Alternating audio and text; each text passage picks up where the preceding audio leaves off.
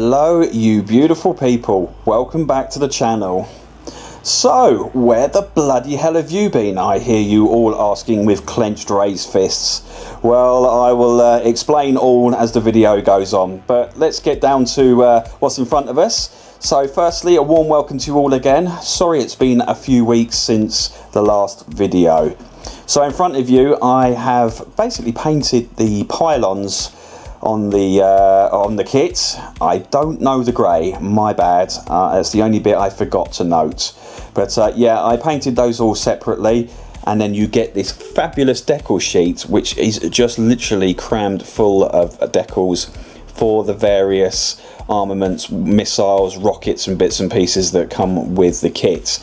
Now, because this is the Ukraine Air Force one that we're doing together, this one doesn't actually go on the show circuit with any weapons on it, so I have not done the actual missiles themselves, just the actual pylons. So as always, the fundamentals for doing any decaling for me personally is the microset and microsole combo. I know there are others out there, and I will probably delve into those on the next kit or the one after, just to get some experience. But as you can see, there are lots and lots of decals for the pylons. It makes them look really very realistic, which is nice. It's a bit time consuming, but very rewarding at the end. So as usual with myself, I put the micro sole on first with the paintbrush, allow the decals to soak for sort of 30 seconds on the paper, and then as you can see they come up pretty easily. And it's just a case, as I've sort of outlined or explained in previous videos, just a case of laying the decal down, allowing the setting solutions to do their thing over a bit of time, and obviously using a cotton bud to flatten them down. And then I think it's the micro set, I do forget which way round it goes. I always forget. I have to check the bottles every time I do this. You'd think after all these years I'd know by now, but then it's just a case of laying that down on top to give it on that painted on look. So where have I been, I hear you all crying? Well guys, I have to be honest, I sort of hit a bit of a block with the kit. I sort of got down to the last half hour. I've literally just got some pitos and sort of aerials and bits and pieces to put on it, and I just can't get myself over the line with it. I have just been that busy with life, work, family commitments, bits and pieces. It has, because it's the summer, it has just got in the way big time. So I do apologise it's taken this long, and I appreciate the messages I've had from you guys asking where I am and if I'm okay. I'm okay, everything's fine. I really appreciate your concern and reaching out to me, but everything's fine. It's just a really busy summer for me, and obviously this is a hobby, sadly, at this stage in life, so therefore it has to take a bit of a backstage. Anyway, enough of my ramblings. So on next was getting up the missile or gun sights on the centre bit in the cockpit here, the centre console, the sort of shroud I think it is. So it was a case of starting off with flat black XF1, and as you'll see later on moving to rubber black just to give it a bit more of a realistic look. And as you can see there, I masked the glass part of the sight and just left the framework, and so here on inwards it was just a case, as we speed up the video here, of just painting it really. Nothing more extravagant and glamorous than that. But this is just one of those many little jobs that were just needing to be finished off on the kit to get it all together. So I started with a flat black, but it didn't come out too flat for me. I don't know why that was, whether the conditions were just not right or I did something slightly wrong. Either way, I'm not fussed. So as the video goes on here, or the episode goes on here, you'll see that I quickly changed to the rubber black just to take that glossy effect away, and also just give it that more slightly realistic sort of flat black look. So I thank you as always for joining me again for this episode. I might as well broach the subject while I'm here. I'm not sure when the next one's going to be out. As I say, it is summer guys, so please do bear with me. I appreciate it's a little bit frustrating because we wanted to get this finished together in good time. I'm doing my best. As soon as I get any sort of free time, I will get this Sukhoi over the line, and when we can get on with the Zukimura F4 Phantom. But that Zukimura, as much as I'm waxing lyrical about it, it is going to look like it's going to sort of take a bit of a backstage for a while, just while the summer's on. So it might be a bit sort of sporadic with the videos for that. But do please bear with me. Don't sort of run away. They will come. The videos will come thick and fast, I'm sure, again in winter.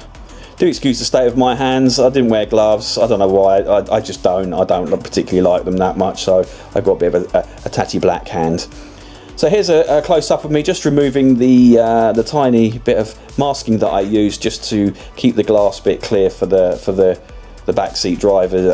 I think that's actually the pilot that sits in the rear, his gun sight or missile sight, depending on how you want to call it.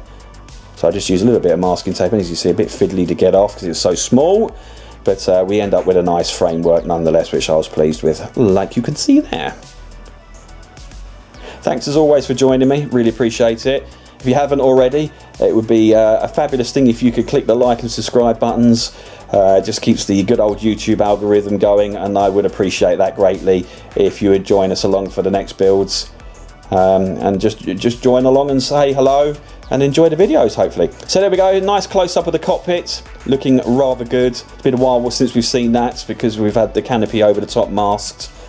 And as always, it's just using an old airbrush needle with some glue. I think it was super glue, and it's just a case of carefully popping it in the holes there and then placing this centre bit in situ, the shroud for the rear instrument panel. As you can see, it's a little bit fiddly because it has to sort of slot in behind the seat in front. And as I was doing this live, I didn't want to do 2 takes of it. I thought I'd just keep you with me while I do it. But there you go, in situation, and all looking complete. And that cockpit looking pretty damn marvellous, if I may say so myself. Let me know what you think about it. Would you be happy with it? I hope so, because I'm very happy with it.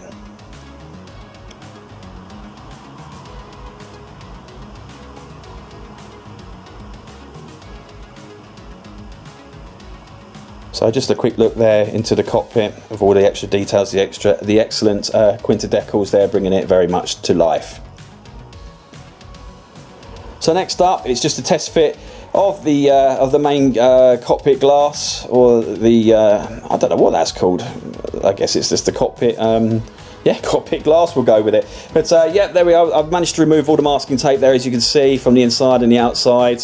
Now, this was really crystal clear, but I had a minor incident. Well, I say minor, I mean, I made it look minor. But yeah, when I was doing some work with getting the review mirrors in there, which I haven't videoed, by the way, because it was just too fiddly to do, but when I was getting the mirrors in there, a tiny piece of super glue decided it would ping off my applicator. I'm not even joking you, sail into the air and then come back down onto the glass, onto the plastic clear part. So I had to basically, after some considerable swearing and questioning the meaning of life, I left it, and then I've had to basically sand it all back and polish that, but using various grades, and then using some Meguiar's compound polish to get the glass to look even vaguely reasonable. At one point it was, I'm not even joking you, it was looking like I was going to have a frosted cockpit.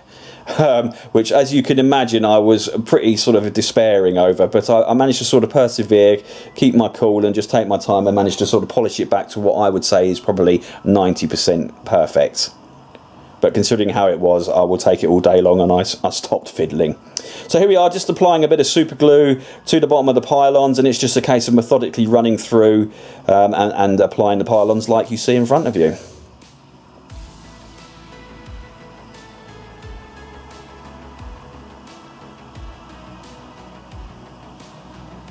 Nothing more fancy than just doing that, and that's that, and it does slot in so nicely. It's quite a satisfying bit, that rear one there. As you can see though, you've kind of got those sort of half circle blue bits. I do deal with them off camera. It was just a case of getting the same grey and delicately using a very fine paintbrush to just go in line and fill in those little blue bits to make it look like it was one solid pylon. I don't know why manufacturers get a bit obsessed with doing that. I don't understand why there can't just be a hole in the centre of these pylons with a little sticky out bit on the actual pylon itself that you can then put in situ, and then it looks like it's all in sort of one nice line instead of having to fill in those little bits. But there you go, I don't make these kits, so I don't know.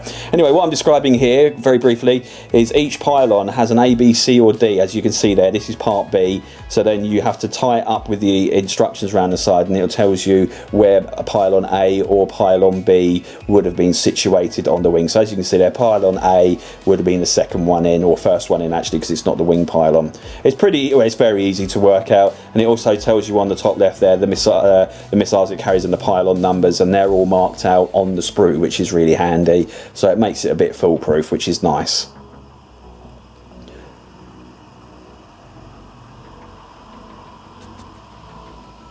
So, with the joys of technology, I will show you just how I do another one on the wings, and then you'll get a view of how the whole aircraft looks once they're all on. Speed this up for you so you don't have to go through that too long. It's just a case of placing them on situ there. I use super glue just to get them, or CA glue if you want to be fancy about it. Just use that just to get them in situ pretty quickly. And as you can see there, those annoying little blue bits sticking down all had to be painted in. But not to worry, it gave me something to do, and it all came good in the end. There we go. Modern technology, ta-da! All the pylons are on, and now she's just starting to turn the corner now, starting to look like a mean machine that she is now. She's got the pylons, everything's all good there. You know, this is quite a good turning point with the kit.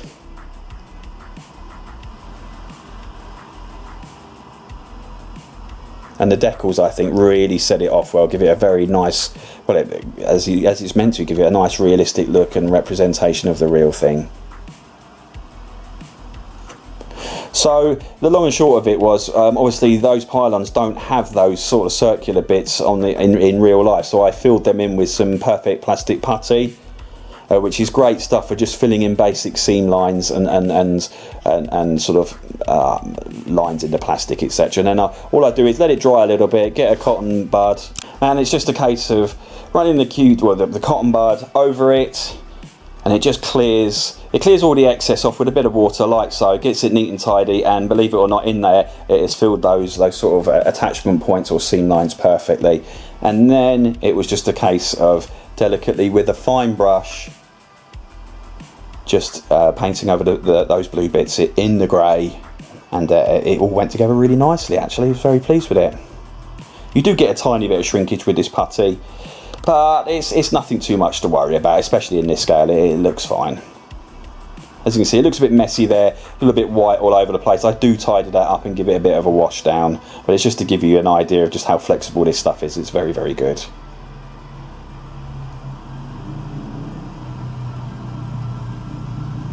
So next up, I think it's the bit hopefully you've all been waiting for. It's the bit I got a bit nervous over. It's the weathering. So I took a good long look at many photos of this particular aircraft and how it was. To be honest with you, they aren't really that weathered. They have this sort of patch here.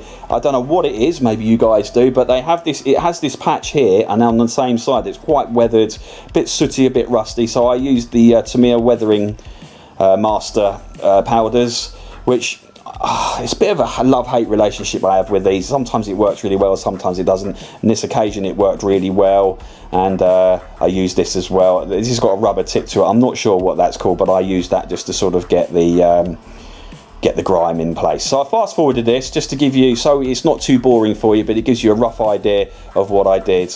And it's just a case of dabbing this in and slowly building up, taking a step back, having a look to see if it's in scale, because sometimes I think weathering is overdone and then it's not in scale. I hope that makes sense to you.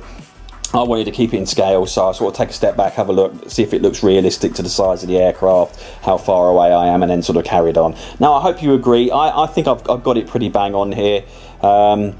I was happy with it, and almost relieved actually after doing all this work that the weathering has come through. Here I am just doing the streaking from the fuel filler point.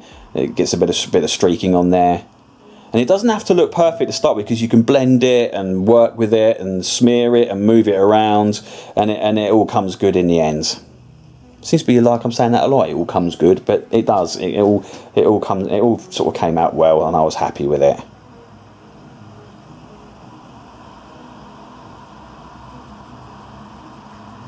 And like I say, it's just a case of working over the bits that would have got a bit of grease, a bit of grime, a bit of this, a bit of that on it. And as you can see near the engines there, there's a little bit of grime there as well where the outlet vents are. And yeah, it was just a case of not overdoing it. I was really cautious. I'd rather underdo weathering all day long than overdo it. I mean, I know there's no sort of right and wrong answer with it, but it's what everyone perceives to be correct. But so this is my perception of what's correct. I mean, you guys might disagree, you might agree, but hopefully you agree. And then we go on to oil colours. which were mixed up with white spirit in that little pot.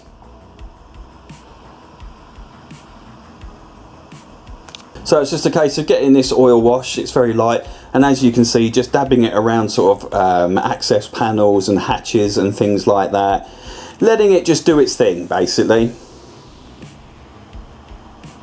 Now what I have learnt after this is, well, to be fair, I knew it beforehand, is if you want to sort of use sort of like these washes, they're good on a gloss surface like we have in front of us. It can be, you know, it's easy to get it in the panel lines and then wipe it away, but if you want to do a bit of sort of modulation and sort of bit of stippling and things like that and just changing colours, it can work really well on a matte surface. Like if you get a matte clear finish over the top, it works really well with oil washes as well. Forgive me if I sound a little bit out of breath. The old camera has just decided it would run out of battery, so I've had to do a mad dash to go and get the plug and charge it in. So yeah, do forgive me if my voice sounds a little bit out of breath. Just wanted to get on with it. I've already been disturbed once by the dog running in, so hopefully this has all been coherent and made sense to you all. Ah, the joys of family life, eh? So anyway, I'm digressing. So there we go. It's just a case, you don't have to be too careful with it. Just getting the oil wash in there. I've chosen a brown here because not all dirt is black. So a bit of brown for a bit of variation. Just allow that to stay there. You don't have to rush with it. I mean, I left it there for 20 minutes and then it's just a case of getting a cotton bud and you can just take away, dab away what you want and what you don't want. And this is where the artistic license comes in, what you're happy with. You basically just go with it like so. And then I've also just allowed the cotton bud to just pulling it away in the direction of wind or air travel, wind travel over it, if you know what I mean. So if there is any streaking, the wind would pull it obviously towards the back of the aircraft. So that's what I've kind of done in places here, just allowed it to streak backwards. It may look a bit of a gloopy mess right now and you're probably thinking, where on earth is this guy going? But honestly, it all sort of comes together as you add more layers and bits and pieces, and it all comes together with different mediums, etc.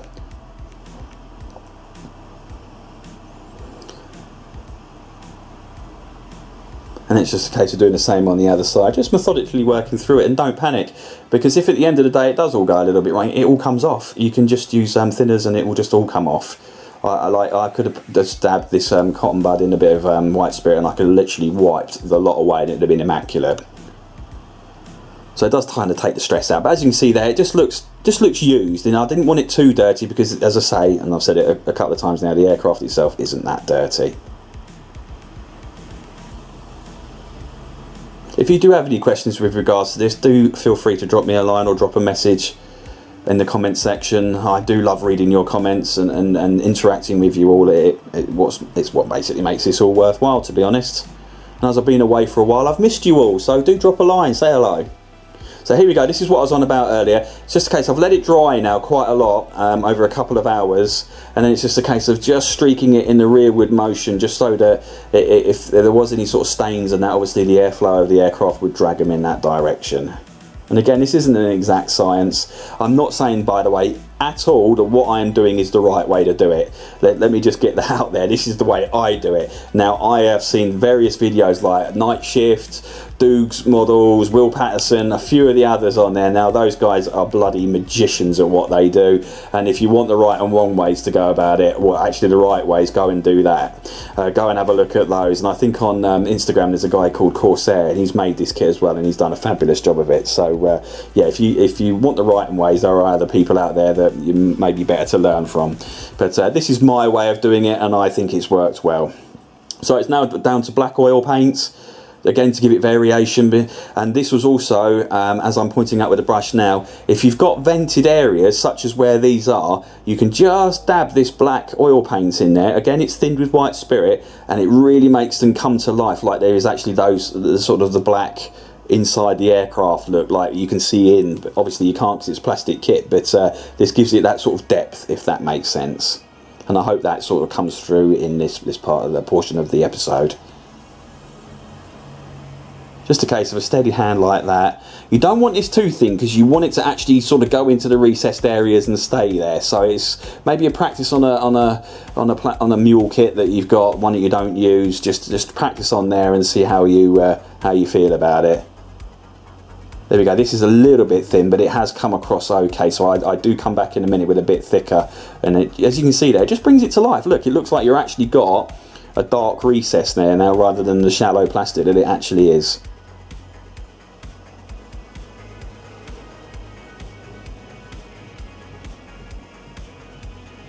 I think it brings it to life anyhow. Hope you agree.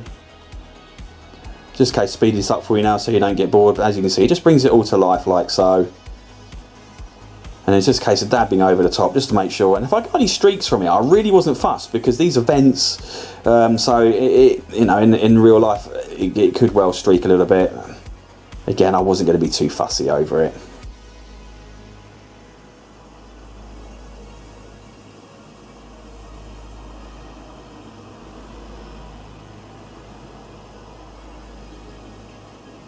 But there we go. That gives you a rough idea of what you can expect doing that sort of thing. I hope you like. I like it. I think it's brought it to life, all that section to life really well.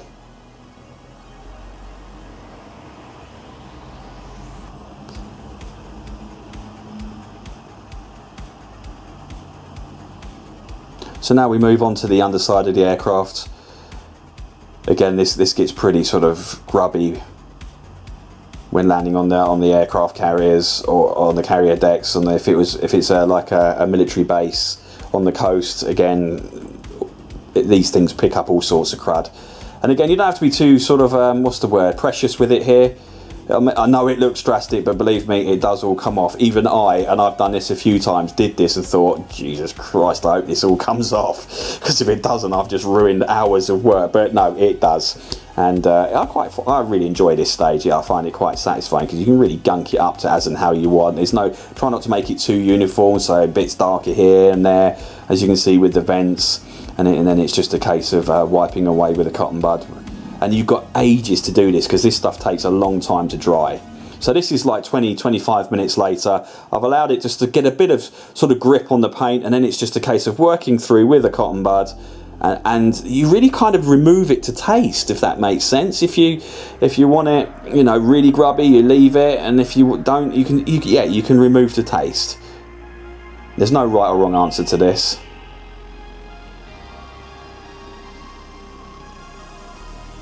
I just sped this up for your viewing pleasure, and it's just a case of working methodically all the way through, getting all the nooks and crannies, and just yeah, working through, clearing out what you want to clear out, and keeping the grime where you want to keep it.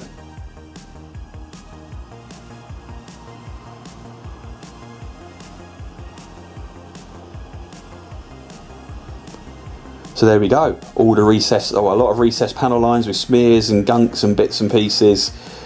It also highlights some panel hatches really nicely, and I just think it comes together really well, so I'm happy with that. Oh, by the way, and that smear there I did clear up later on, fear not.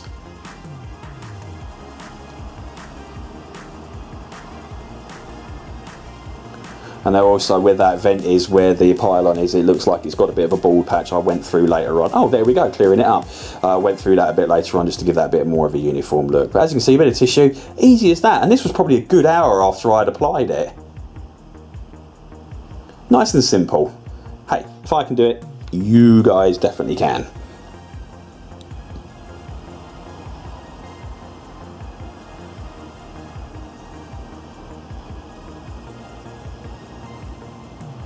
Just a bit of an overview here, giving you a rough sort of look of how things look. Showing the weathering and just where we're at this stage. Sort of a good full view of what I've done and how she looks. Let me know what you think. Constructive criticism is always welcome. Unconstructive criticism, not so welcome.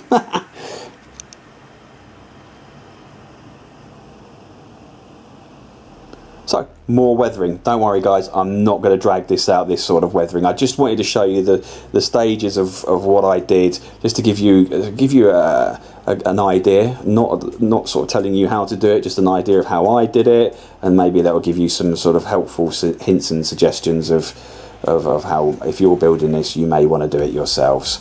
So this is back down with black oil paint again. It was just a case of just randomly picking out the odd hatch here and there, because not all of them are grubby and not all of them are clean. So I just sort of did a bit of randomness, as you can see there, just adding. It's just a case, I find, with weathering, of building it up, walking away, having maybe an hour or so away from it, coming back and seeing how you look. And sometimes I actually do it overnight, because you can get carried away. I don't know if you guys do, but I do. You sort of get carried away and think, oh, that looks brilliant, that does. You come down the next morning and go, that's not how that's not great. So sometimes it's good to do that, so then you can correct yourself rather than just going down this rabbit hole of it's got to look like this. And I think it looks great, because sometimes, like I say, the next morning I come down and think, I've sort of re-evaluated this. So here, anyway, I digress. I'm waffling on. I'm just here now, highlighting the hinges and the hydraulic points of the ailerons and flaps, just to make them stand out, because I don't think they stood out enough. Well guys, we've got 10 minutes of the video left. If you have followed me this far, my goodness me, you are my hero. Thank you so much, and I appreciate you listening to my rambles back again after 6 weeks of absence. You know, if you're back and supporting me again and watching this and enjoying it, well, bloody well, thank you very much. I appreciate it. And one thing I do want to do whilst I've got a bit of waffle time whilst you're watching me do this, let me know what you're building, guys. You know, I love seeing other people's or hearing about other people's builds. And if you've got any suggestions or things that you're doing and you found work, do you know what? You know, I'm not one for travelling and going out to model shows. As I say, I suffer from anxiety, so this is kind of my way of almost being able to socialise, if that makes sense. So, you know, even if you just want to chat or whatever, just PM me, drop me a line.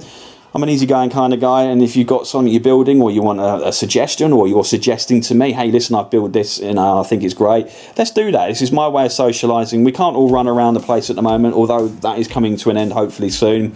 You know, let's use this platform to communicate with each other.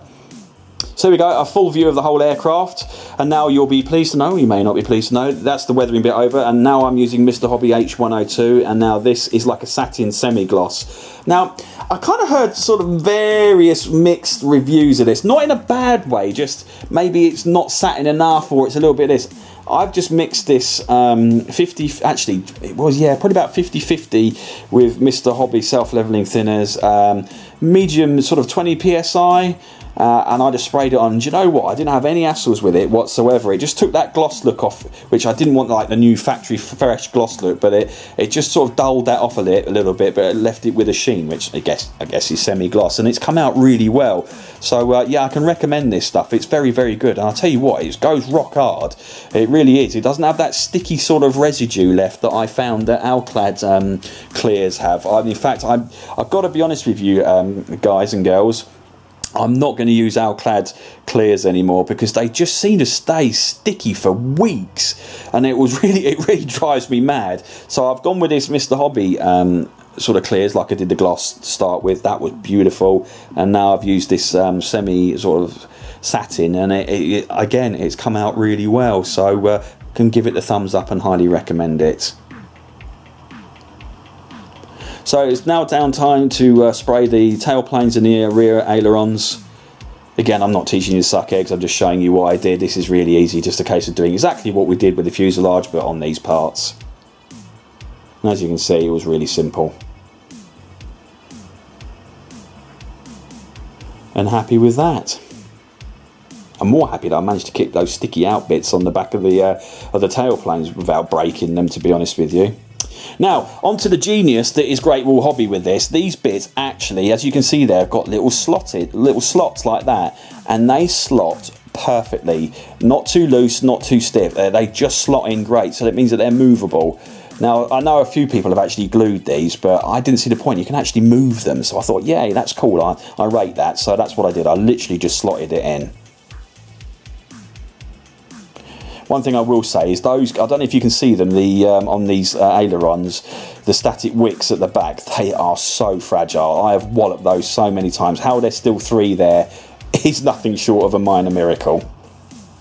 But anyway, I digress. I'm waffling again. This was one of my favourite parts. This, to me, really started to bring the kit to life. So it's just a case of again, using a bit of super glue because I wanted to get them in an upright position and quickly. But before I did that, I needed to grab a little bit of a scalpel blade, and as on cue, the scalpel blade turns up, and it was just a case of scraping away the paint, but just to keep the sort of keep it intact, keep it the strength there. The integrity, that's the word I'm looking for, the integrity with the kit. So scraping away the plastic, the paint, so that I will glue plastic on plastic with this. So I was very careful not to scrape away anything that would be later visible. So as I say, using CA glue or super glue, it was just a case of being very careful not to over saturate it so that it squidged out the sides when I was putting them on. And there you go, it's just a case of placing them in situ. As you can see there, I'm almost terrified to touch it, but I'm sort of prancing around this off camera to make sure that it's level, pulling my head in all sorts of obscure reasons to get around the tripod and have a look. Is that sort of perpendicular? Ooh, there's a big word. Perpendicular to the aircraft, 90 degrees, and it was. And do you know what? It could be 91 degrees, but do you know what? I don't care. It looked good on the eye, so I was happy with that. And I'll tell you one thing I noticed once I put these tailplanes on, it really brings out the sheer size of this aircraft. It suddenly goes from being sort of easily handleable to this absolute behemoth of a jet. I mean, my God, the Russians have built a bloody massive aircraft here, because I actually got my 1/48 scale F-16 now after I did this, just to compare the sizes. And this plane is big. It is a big old lump. So here I am. I don't really know what I'm doing here. I'm sort of just squaring it up and sort of trying to use my hands as a reference point, which is something I don't recommend because, yeah, it's not scientifically proven. I just did this to the eyeball just to make, you know, just by eye, and it looked square. And sort of, I did get a ruler off camera once it had sort of almost gone hard, just to make sure that it was sort of the same distance between the top and the bottom, and it was. So I was happy with that. So there we go. She really is starting to come to life now.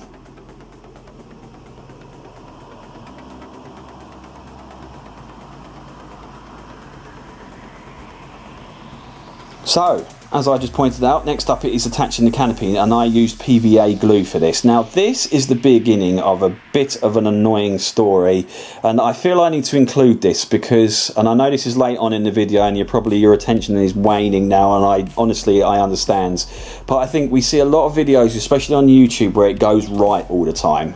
You know, you see these magnificent model makers, and I'm sure it does go right, but I want to also sort of let you know when it goes wrong, because I think sometimes it's almost, with these guys producing these wonderful things, it almost seems like, what's the point? I can never achieve something as great as them. Well, listen, this kit, I would hope you agree, looks amazing, and I'm very, very happy with it, but I did have a bit of a disaster at this point, okay? Now, I PVA glued it on because then it doesn't fog up, and it looks good. Now look here, take a good look at that, because there is a decal that is about to get completely annihilated off camera.